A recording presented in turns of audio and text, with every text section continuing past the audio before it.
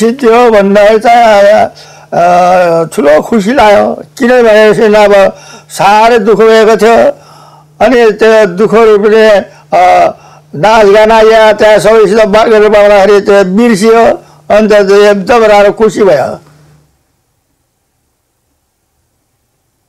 The conflicts of World War I and World War II were such massive conflicts and over such extended periods of time that stories not just about the Gurkhas but about a number of British regiments grew up and people had a real understanding of the sacrifices made by men in uniform.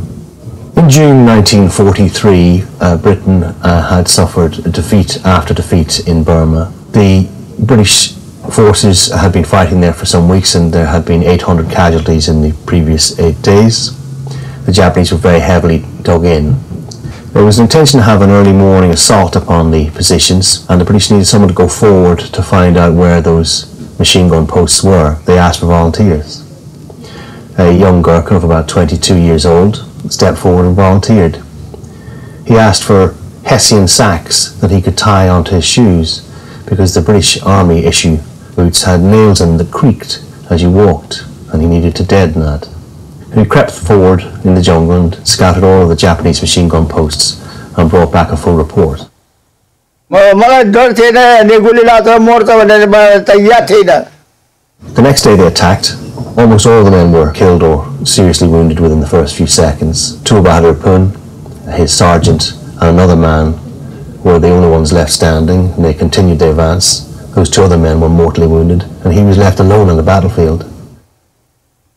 अघि चाहिँ दुश्मनसित मार्नुपर्छ दुश्मनलाई जित्नुपर्छ भन्ने त थियो तर उनीसित लड्दा लड्दा अब मान्छे धेरै मारिँदाखेरि चाहिँ मलाई पनि त ठुलो जोस आयो म हावा मान्छे सबै मारिसक्यो अब तलाई बेला म मार्ने हो भनेर चाहिँ ठुलो जोस आएको थियो. He seized a Bren gun and advanced alone.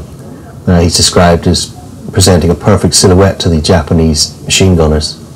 And he advanced through a withering storm of bullets and took out 3 Japanese machine gun posts. In fact, he did not do it with a machine gun, he did it with his kukri knife because the machine gun was jammed.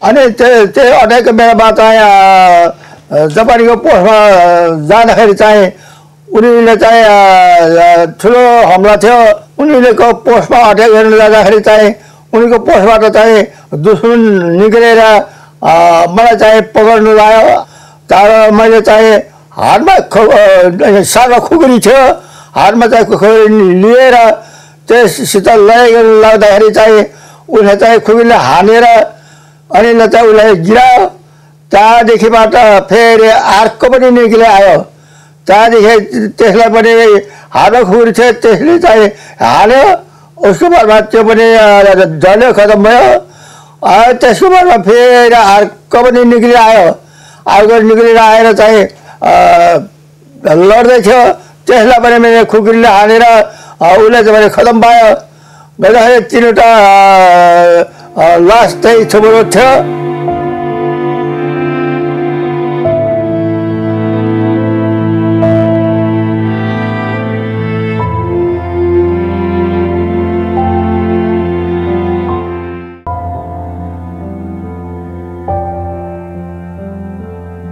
बाइसराट भन्ने थियो उसले उनीको हातबाट चाहिँ दिल्लीको ठुलो parade गरेर उसले उनीको हातबाट तबा थारेको हो. त्यसकारणले चाहिँ मलाई पनि धेरै खुसी लाग्यो कि मैले चाहिँ लडाइँमा चाहिँ धेरै राम्रो काम गरेछु ठुलो काम गरेछु भनेर चाहिँ म धेरै खुसी लाग्यो त्यसले.